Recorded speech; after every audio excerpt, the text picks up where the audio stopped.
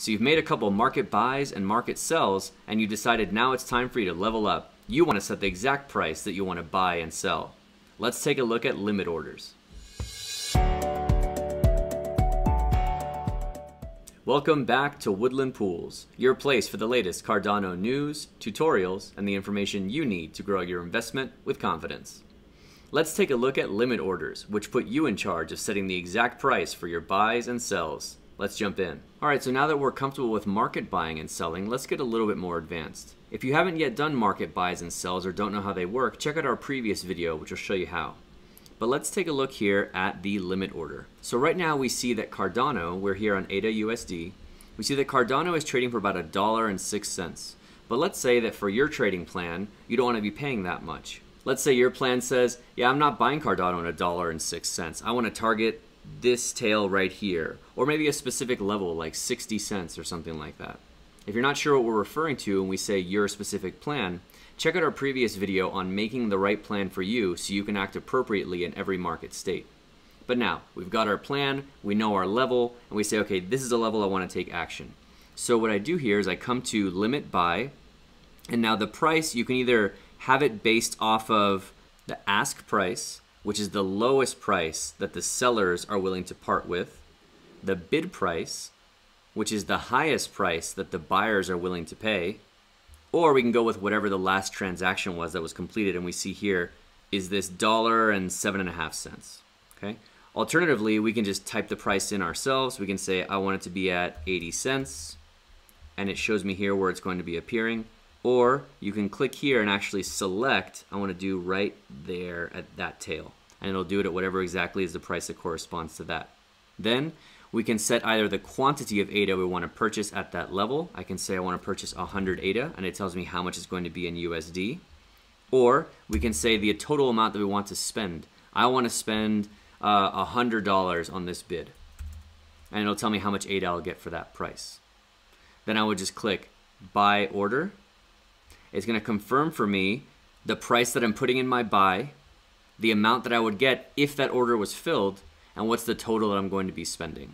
Now, since the price that I'm asking to pay is so much lower than what the market is willing to pay right now, when I click on confirm buy, we'll see that it just sits here. It tells me that I'm buying at this level and nothing happens. But that's actually the point, right? Because the idea and the whole purpose of this market buy is that I can go to sleep tonight, or I can just forget about it for a couple of weeks.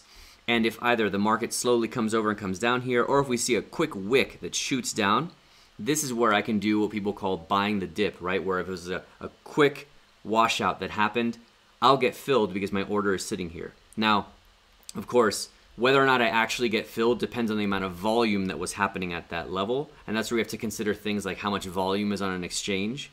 Hopefully by now you did your research on volume and these different things. If you haven't, check out our other video on how to select the right exchange for you, where you can think a little bit more about what exchanges you want to work with for what currency pairs and what cryptocurrencies you're targeting. So now here we have our buy. We say, okay, I'm going to buy if it comes down to 68 cents. Similarly, let's say we already had some ADA and we want to sell some. Let's say we had bought it at those 68 cents and we said, okay, I want to sell when the price doubles. So similarly, I can come to sell, and I can come to limit sell, and now what I can do is, same as before, I can do based on bid, ask, or last, right?